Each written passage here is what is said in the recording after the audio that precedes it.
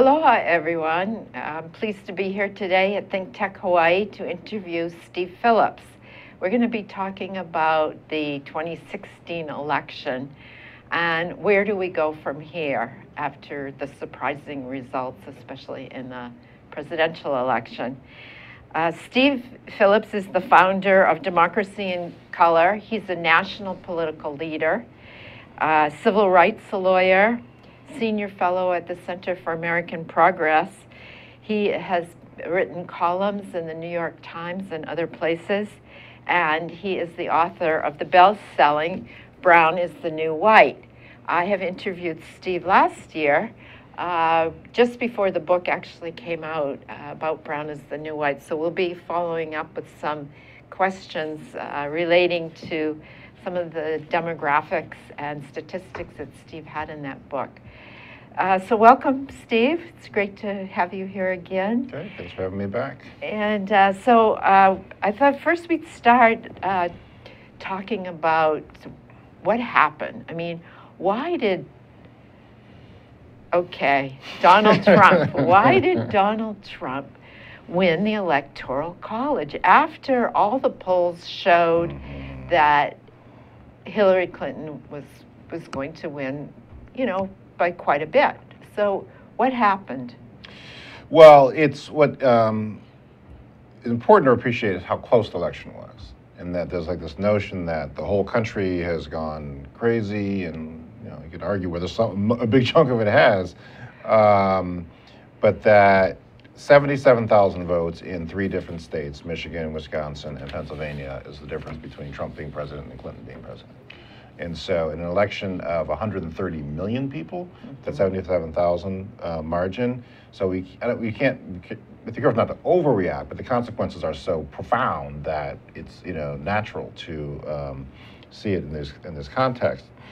So I think my analysis is that a big part of the problem is that the Democrats and progressives allowed Trump to get normalized and to become an acceptable choice. And so the number of people who would not have supported him gravitated, and for a while, the clearest, the most extreme examples after that videotape came out about him, bragging about sexual assault, you had different members of Congress unendorsing him on Friday when it came out, watching the debate on Sunday saying, oh, he still seems to be standing, and then re-endorsing him back on Monday. And so the Democrats failed to define him and keep him as an unacceptable choice. So just enough people were able to say, well, it's okay to actually vote for him. He was able to actually squeak through in those 3 different states. So that, I think, is the fundamental issue, is that no longer became a question of are you going to be with the racist, xenophobic, misogynistic candidacy. It's like, oh, it's a Republican nominee, and he says some controversial things, but overall he's okay. And that he was really issuing this call to arms to whites who felt great amount of racial resentment by the country's changing demographics, and unapologetically appealing to those sentiments. And the Democrats were saying, well, he doesn't have the temperament to be president. And it was just the wrong approach. They did not draw a line in the sand, did not force people to take a stand, did not tell people that you have to respond to this threat in a countervailing fashion that is on the scale of what he was proposing. Okay, so you're saying that really, if there had been 77,000 votes the other way, that he would not be president. Exactly. And so what states were those in? Michigan, Wisconsin, and Pennsylvania. Okay, so what should the Democrats have done in those 3 states? So they somewhat got caught because the demographic shift in the country is to the south and southwest in terms of more democratic-leaning voters, particularly voters of color. And it's away, in the overall population trends, and away from what we call the Rust Belt, the industrial Midwest. And so they didn't go deep enough and hard enough and fast enough into the south and southwest.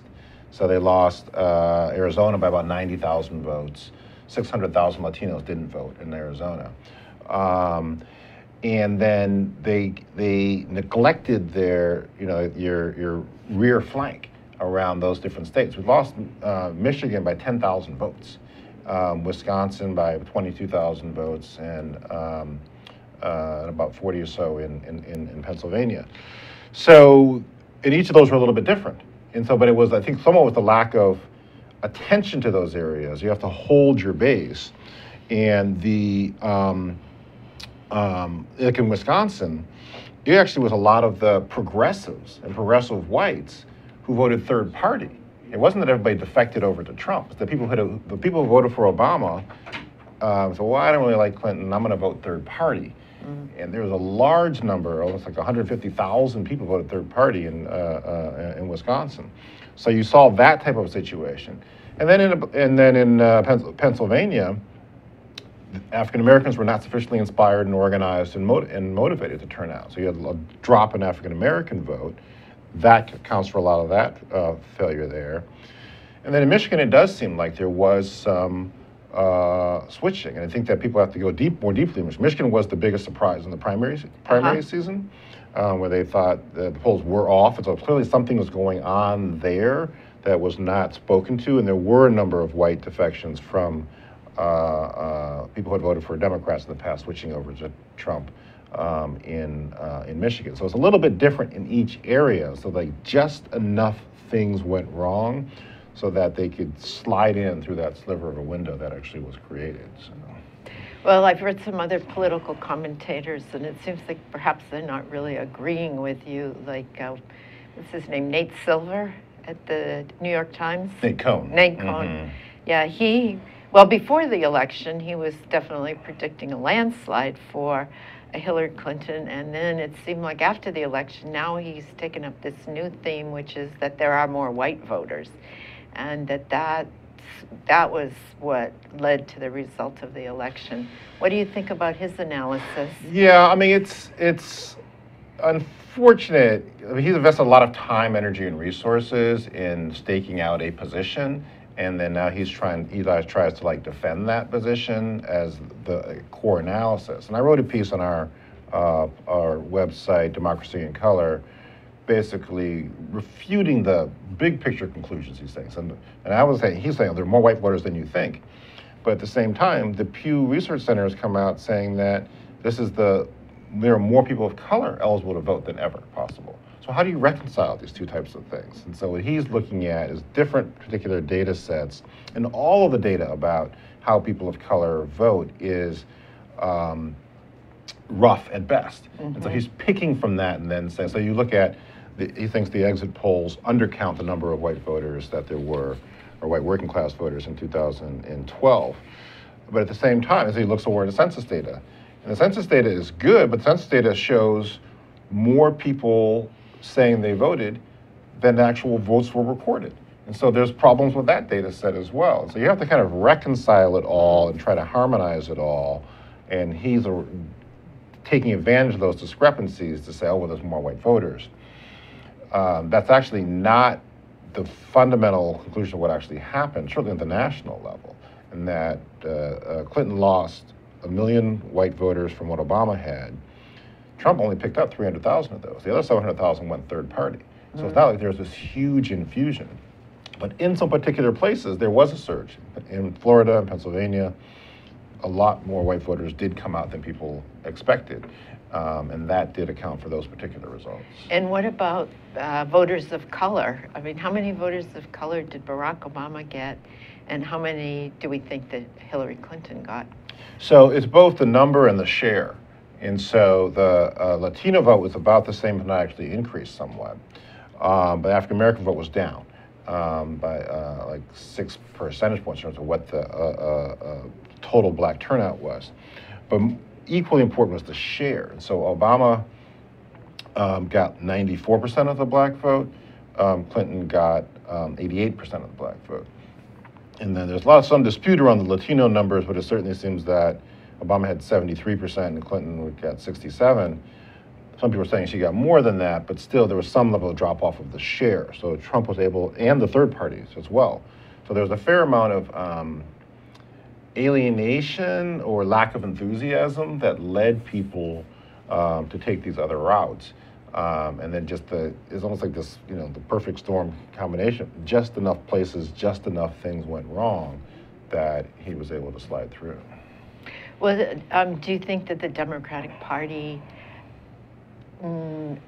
sort of took for granted that people of color were going to vote for a Democrat. Well, absolutely. And so and that's just the Democratic Party, it's really the whole progressive movement, including the super PACs, the outside allied groups. So when the first $150 million was articulated, or what the progressive side was going to do on the independent side, not the campaign, there was $0 allocated for black voter mobilization. There was a little bit for black radio and digital, some Latino media, but zero for black voter mobilization. I actually wrote a piece in The Nation on that, are black voters invisible to the Democratic Party? And then similarly on the vice presidential pick, I mean, that was a political calculation around how would the politics of it play. And so there's a piece in the New York, line in the New York Times article that they wanted to try to appeal to the white male voters in the Midwest and in the, border southern states. And that's why they went with Tim Kaine. But the only time we have actually won, and now in every single national election since 2008 is when there's been a black person on the ticket. And so they could have gone with Cory Booker, they could have gone with Tom Perez, a number of other people, but they didn't. And so that played a role in terms of the taking for granted or doing the calculation that the way to win actually was to more heavily invest in that shrinking sector, which is the moderate to conservative white swing voter. Okay, well, this is a perfect opportunity for us to take a break, and we're going to hear from our sponsor, ThinkTech Hawaii. It is a perfect opportunity because when we get back, we're going to talk about where do we go from here. So I think some of the things that you've just mentioned, Steve, about how to get the people of color more mobilized to get out and vote and to vote for Democrats will be what we'll be talking about in our next sector. So thank you. Hi, I'm Ethan Allen, host of Likeable Science on ThinkTech Hawaii. I hope you'll join me every Friday at 2 p.m. to discover what is likable about science. We bring on scientists of all ilk, astronomers, physicists, chemists, biologists, ecologists, and they talk about their work, and more importantly, they talk about why you should talk about their work, why you should think about their work, why you should like their work. I help them bring out why their work is understandable, why it's meaningful, why people should care about it, why people should support science. We have a good time. We talk about current events of interest. We talk about historical events sometimes. We dig deep into their research, why they do, what the joys and delights and frustrations of their work are. And in all, we show a real world of science, a real world of likable science. I hope you'll join us every Friday at 2 p.m.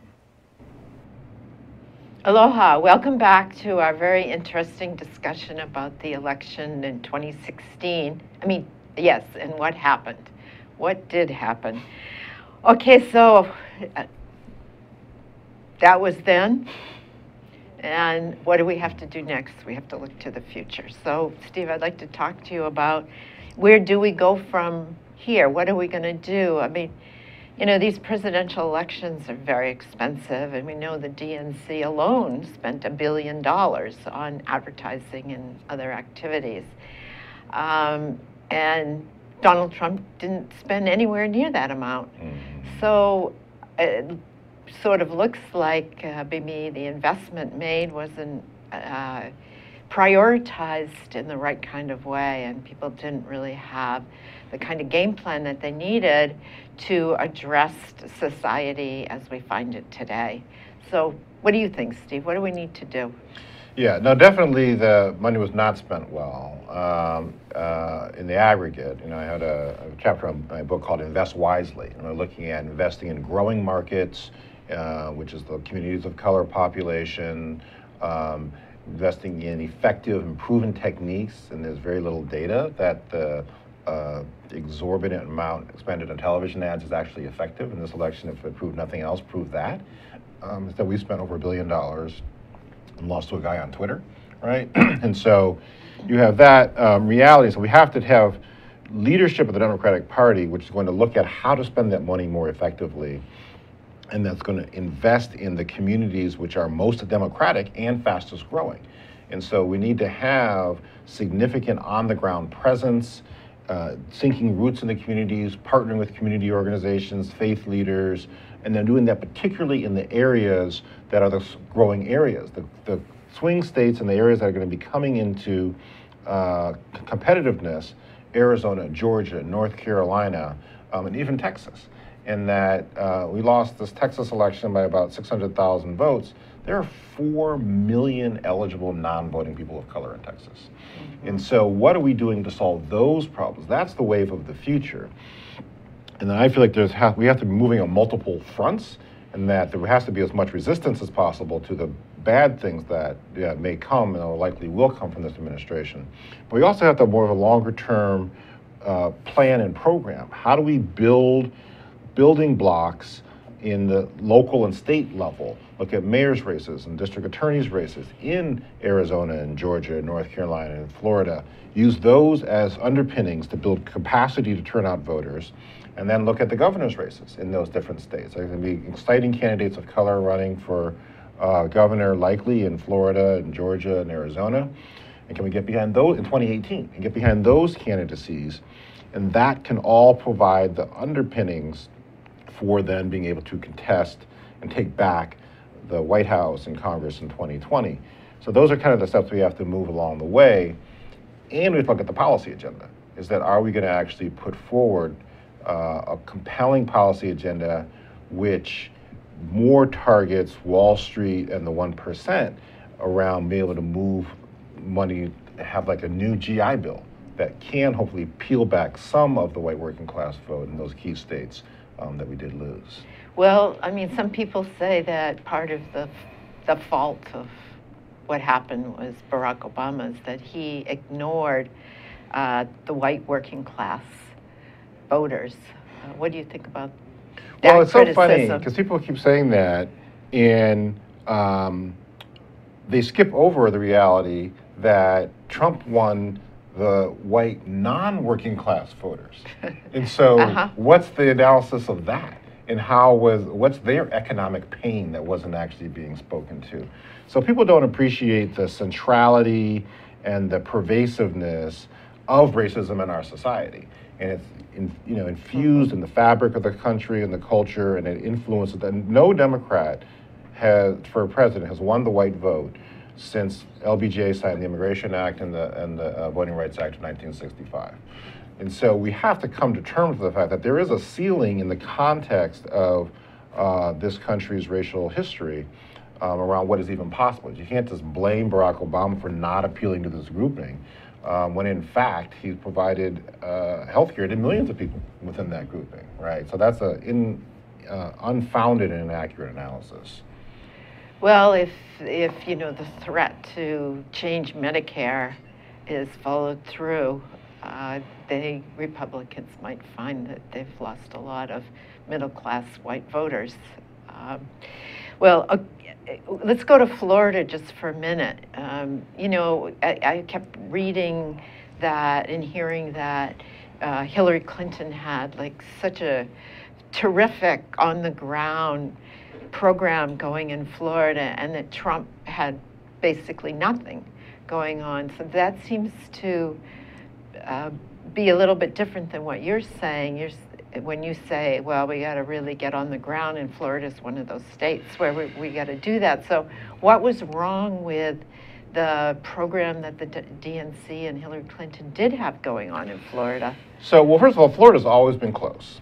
And so Bush v. Gore, 537 votes, when in fact there were, 5,000 votes thrown out in Palm Beach. So going back to the 2000 race, Obama won Florida. It was the single closest state Obama won in 2012. He won by 74,000 votes. So it's always been close. Hillary actually did improve on Obama's numbers. And so you had a combination of some level of defection towards third-party voters. And then at the bottom line, I think people don't appreciate it. People did respond to Trump's appeal.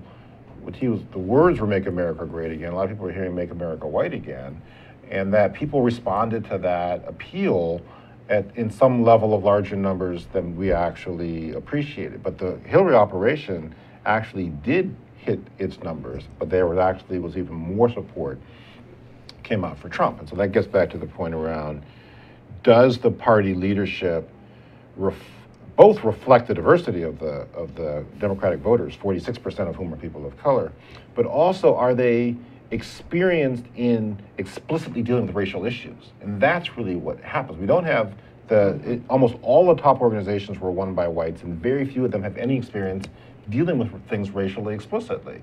And so when Trump is putting that right on the table, they froze and didn't know what to say. And that's one of the interesting things about Hawaii, is that there's such multiple racial groups and the history here in this state of really having to think about how do all the different groups fit together, and what is the policy and the politics that relate to that.